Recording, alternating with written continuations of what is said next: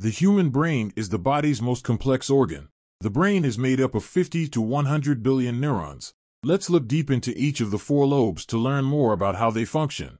The frontal lobe is the brain's emotional control region, responsible for shaping our personalities and influencing our decisions. The parietal lobe interprets sensory information for cognitive purposes and helps to coordinate spatial interactions, permitting us to be aware of our surroundings.